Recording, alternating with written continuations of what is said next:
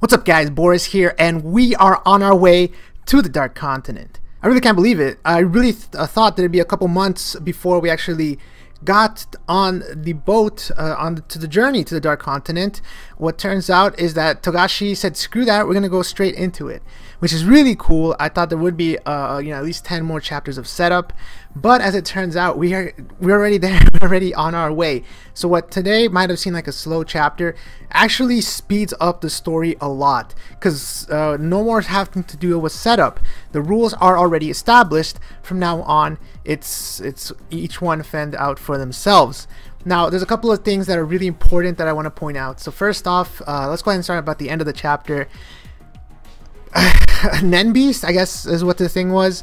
I think that the reason that the baby started to manifest the Nen Beast was due to the change in emotions that he sensed from his mother.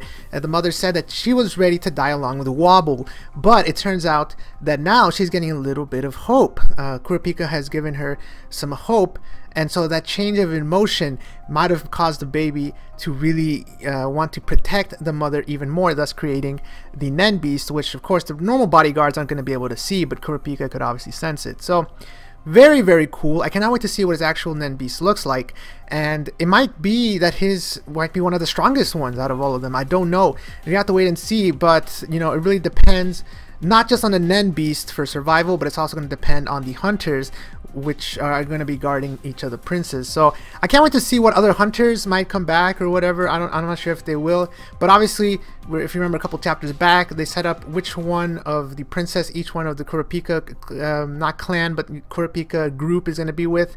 So I'm excited to see how that interaction is going to be. That's going to be really helpful, because Kurapika will now know exactly where each of those other 4 or 5 princesses will be at the same time.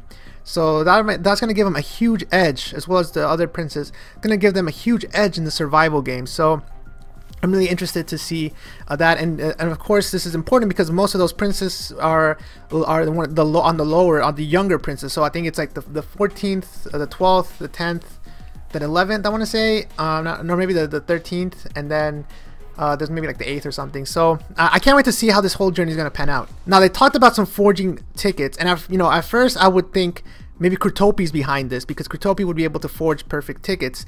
But now that he's dead, I don't know what it could be. Maybe Crollo had planned. I mean, obviously Crollo had planned to go to the Dark Continent, so maybe ahead of time he asked Kurtopi to clone some tickets. But then if he died, I would assume that the tickets would disappear. So I don't think this is necessarily the Phantom Troop's responsibility. It could be some other clan. Obviously the Phantom Troop will be on the ship, and so the interesting thing is, since we cut straight away to the journey, have any of the Phantom Troop members died in the meanwhile? And I don't believe that would have happened. Maybe potentially 1 or 2, but I don't think Togashi would have killed them off screen. But maybe he did. I don't know. So that's going to be something that I can't wait to find out. All the actual Phantom Troop, the rest of the remaining Phantom Troop members there. Who was the 10th Phantom Troop, which we still don't really know too much about, the missing one. And yeah, that's going to be really interesting to find out once we do get around to the Phantom Troop. Now, I think that Leorio is going to play a huge role in this arc, because we just got info that a lot of the medical staff was just not there. The Kakin Empire didn't really plan things well, and they actually ended up being short-staffed.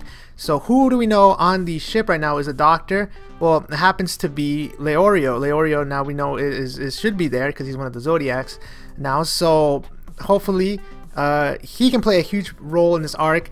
It might be like he might play a minor role due to this, because he might just be helping the wounded for most of the arc. But I do think that Togashi is gonna play into this at some point. So I can't wait to see exactly what Leorio is gonna do. Obviously, I wanted to see him in at least one fight as well. But Leorio, come on, we know he's not one of the strongest guys out there. So this would be an awesome way for him to be involved in the arc without actually having to fight a powerful Nen user.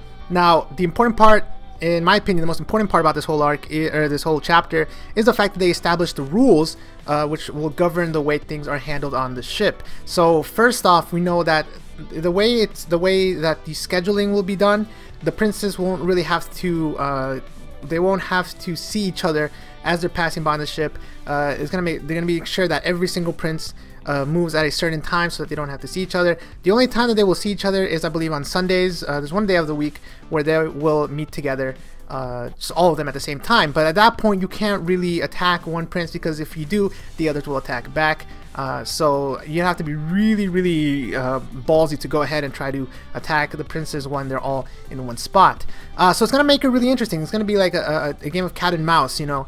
Even though you're not really going to be able to catch one off guard, maybe you can get your Nen user to attack them somehow, you know. So it's going to be really interesting. It's going to really, you know, the bodyguards will have to be on point. The hunters, whether they're actual hunters or the newly established hunters, they will have to really know what they're doing. Otherwise, they're gonna get their prince killed immediately. So, you know, there's that. And also, are there any traitors? You know, because you know, who knows? Maybe someone who's working for you might not actually be working for you. So, I'm excited to see just this journey. I tweeted out a couple days ago saying that this might be one of my favorite arcs by the end of it, and I can't believe it actually already started. That's insane.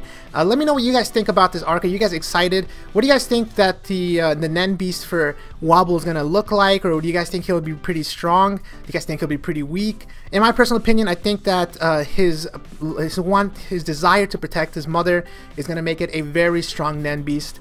But then again, who knows? What we do know is that they're not attached to the person, so if it is a strong Nen Beast, it's gonna wreak havoc, and I can't wait to see what's gonna happen. So can't wait for next no hiatus so far, which is awesome, and I can't wait for next week's chapter of Hunter x Hunter. Let me know your thoughts down below, and until next time, thanks for watching.